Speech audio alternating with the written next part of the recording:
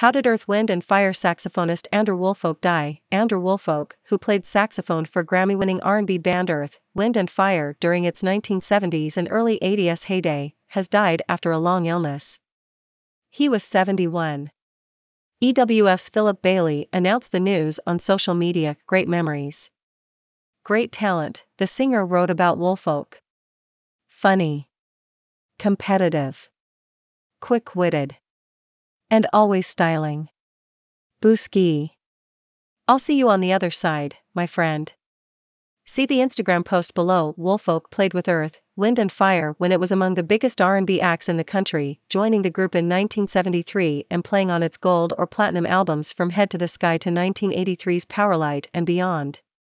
The group scored 8 consecutive top 10 albums from 1975 to 81, including the chart-topping That's the Way of the World and live set Gratitude. Earth, Wind and Fire also had 7 top 10 pop singles during that era, ranging from Shining Star, which topped the Billboard Hot 100 in May 1975 and won a Grammy, to Let's Groove, which spent 5 weeks at number 3 in 1981.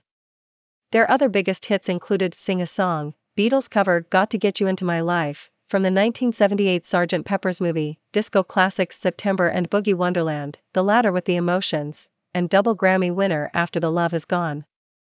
EWF also scored 8 number ones on Billboard's R&B singles chart. This is Gansham. Welcome to the World Trending News.